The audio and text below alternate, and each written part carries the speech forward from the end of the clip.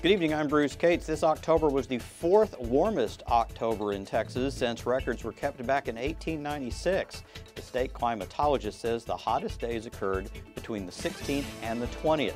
The northern Panhandle, Midland-Odessa, and northeast Texas were the hot spots in the state. The fall forecast for our area calls for more of the same.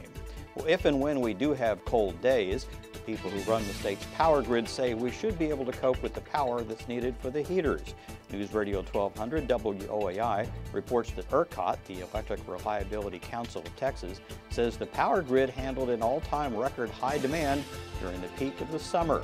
Unlike other states, Texas has its own power grid, and winter is less taxing on the electrical system. We have more information on this story on our website at klrn.org.